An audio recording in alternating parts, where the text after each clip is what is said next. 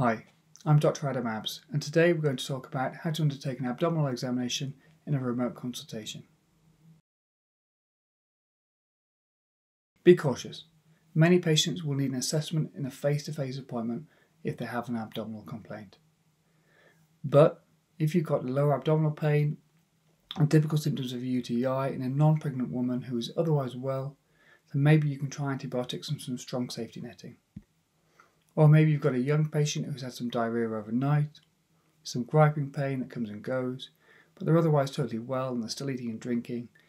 Maybe you can ask them to drink plenty of fluids and give them a follow-up appointment the following day with some strong safety netting advice. Remotely, there are some abdomen-specific examinations that you still can do. Even the patient who you're bringing in for a face-to-face appointment later that day will need a review at the moment that you see them online to assess for peritonism. So ask the patient to stand up, step back so that you can see the face and abdomen, and ask them to suck in their abdomen and then blow their stomach out. Watching for signs of any grimacing, because grimacing suggests peritoneal involvement. A peritonitic patient needs to attend hospital immediately.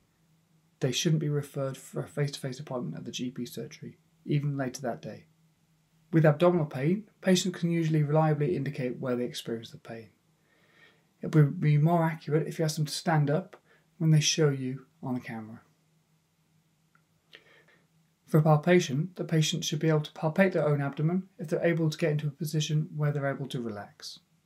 If they can't relax enough to palpate themselves, a family member can help. Abdominal pathologies can often present with vague symptoms at the start and then worsen. So assume every patient with abdominal symptoms has a serious pathology that is developing, and then you can safety net precisely and appropriately.